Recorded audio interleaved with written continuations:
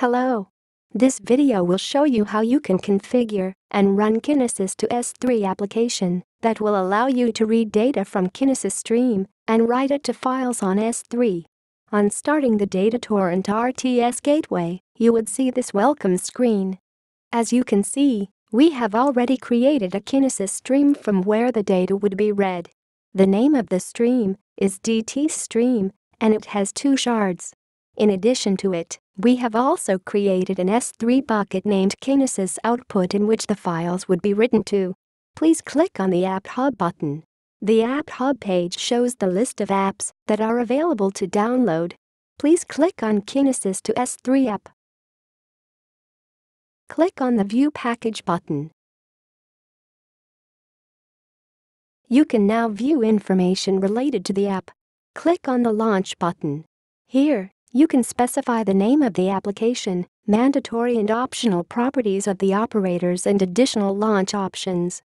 Specify the properties for the app and press the Launch button.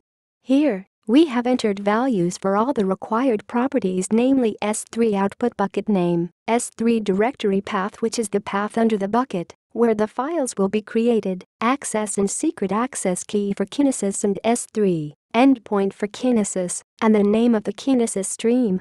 We have added 2 optional properties as well.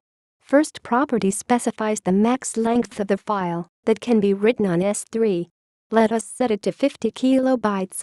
Second property specifies the initial offset for Kinesis operator. Let us set it to earliest. The application is launched successfully.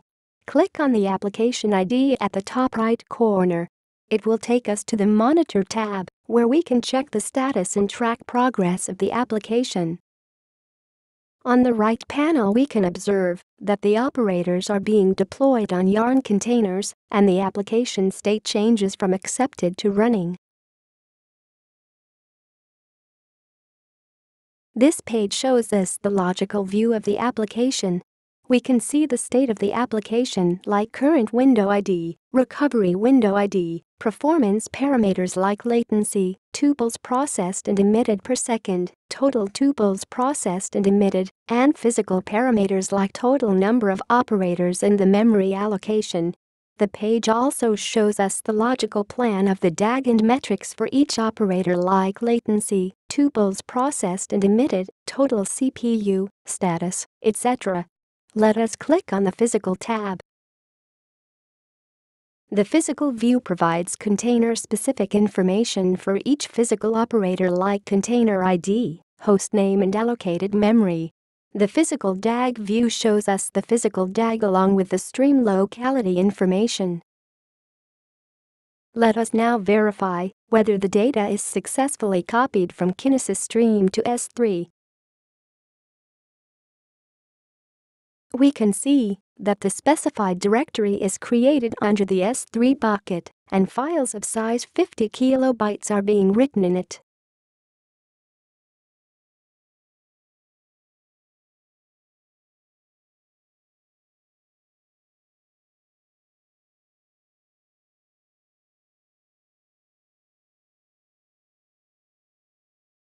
Once we have verified that all the data is successfully copied, we can shut down the application by clicking on the Shutdown button. We can observe that all operators are being stopped and the application state changes to finished.